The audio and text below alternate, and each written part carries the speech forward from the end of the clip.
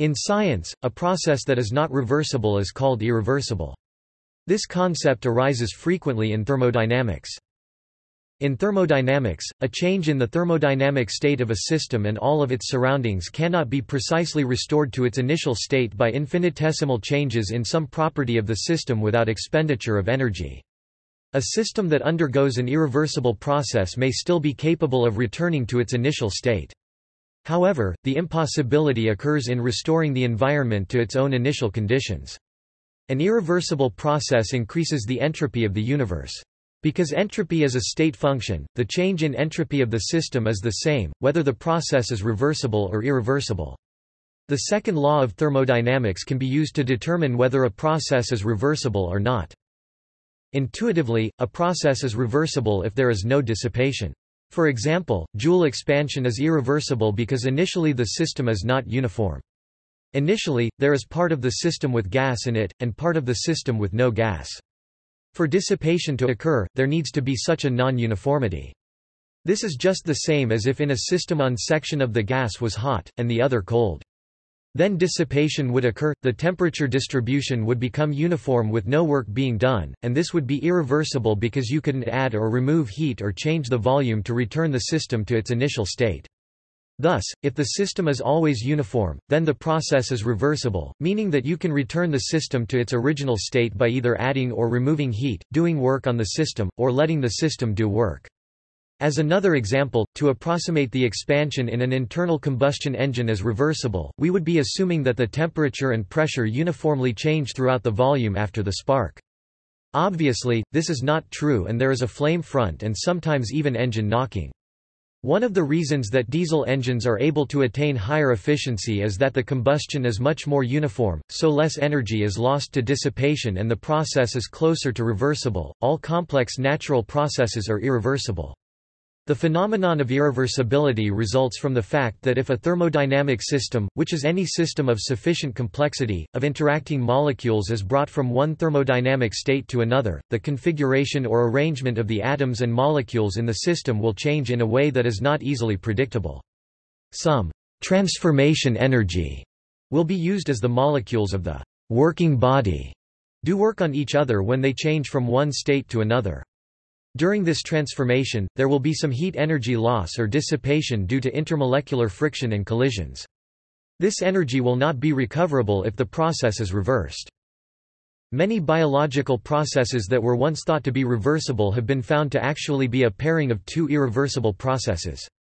Whereas a single enzyme was once believed to catalyze both the forward and reverse chemical changes, research has found that two separate enzymes of similar structure are typically needed to perform what results in a pair of thermodynamically irreversible processes.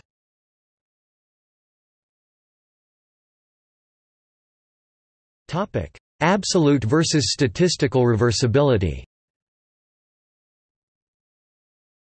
Thermodynamics defines the statistical behavior of large numbers of entities, whose exact behavior is given by more specific laws.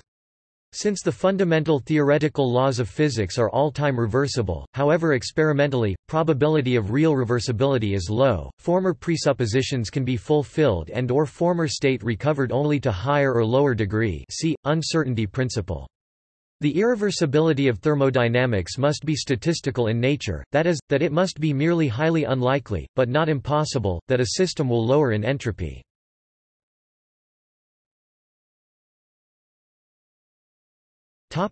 History. The German physicist Rudolf Clausius, in the 1850s, was the first to mathematically quantify the discovery of irreversibility in nature through his introduction of the concept of entropy. In his 1854 memoir, On a Modified Form of the Second Fundamental Theorem in the Mechanical Theory of Heat, Clausius states, simply, Clausius states that it is impossible for a system to transfer heat from a cooler body to a hotter body.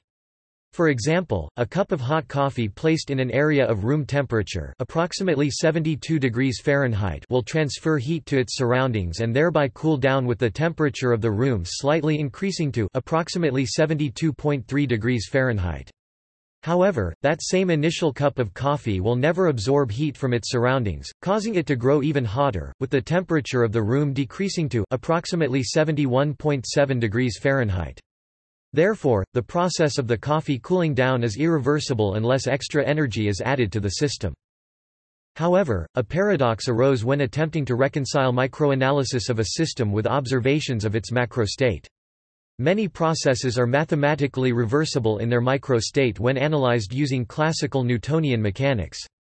This paradox clearly taints microscopic explanations of macroscopic tendency towards equilibrium, such as James Clerk Maxwell's 1860 argument that molecular collisions entail an equalization of temperatures of mixed gases.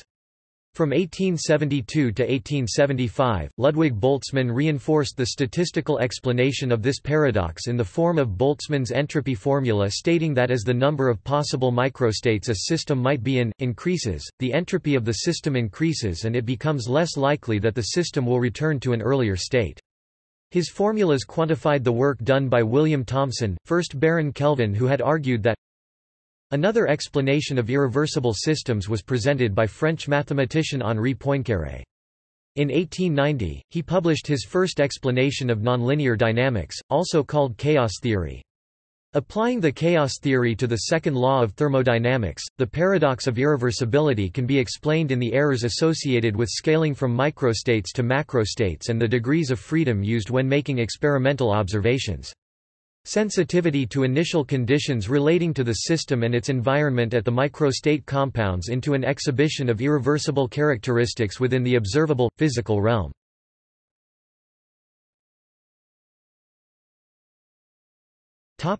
Examples of irreversible processes. In the physical realm, many irreversible processes are present to which the inability to achieve 100% efficiency in energy transfer can be attributed. The following is a list of spontaneous events which contribute to the irreversibility of processes.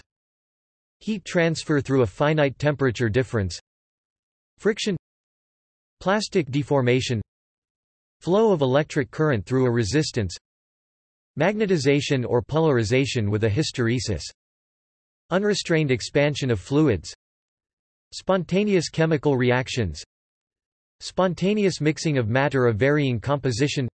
Joule expansion is an example of classical thermodynamics, as it is easy to work out the resulting increase in entropy. It occurs where a volume of gas is kept in one side of a thermally isolated container via a small partition, with the other side of the container being evacuated. The partition between the two parts of the container is then opened, and the gas fills the whole container. The internal energy of the gas remains the same, while the volume increases. The original state cannot be recovered by simply compressing the gas to its original volume, since the internal energy will be increased by this compression. The original state can only be recovered by then cooling the recompressed system, and thereby irreversibly heating the environment. The diagram to the right applies only if the first expansion is free Joule expansion, i.e. there can be no atmospheric pressure outside the cylinder and no weight lifted.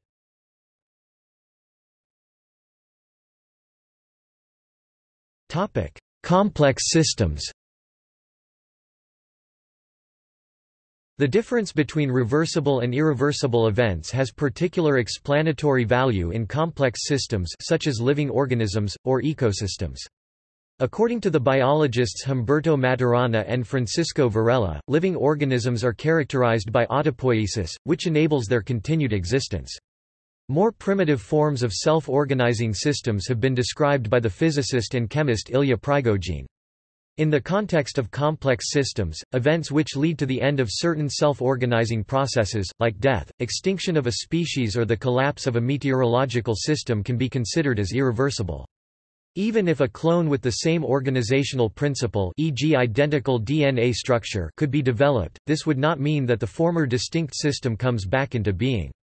Events to which the self-organizing capacities of organisms, species or other complex systems can adapt, like minor injuries or changes in the physical environment, are reversible.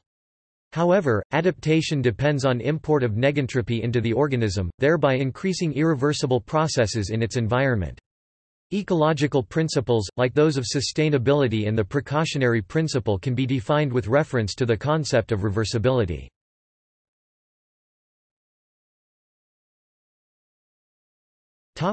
See also: entropy production, entropy arrow of time, exergy, reversible process thermodynamics, one-wave function, non-equilibrium thermodynamics, symmetry breaking.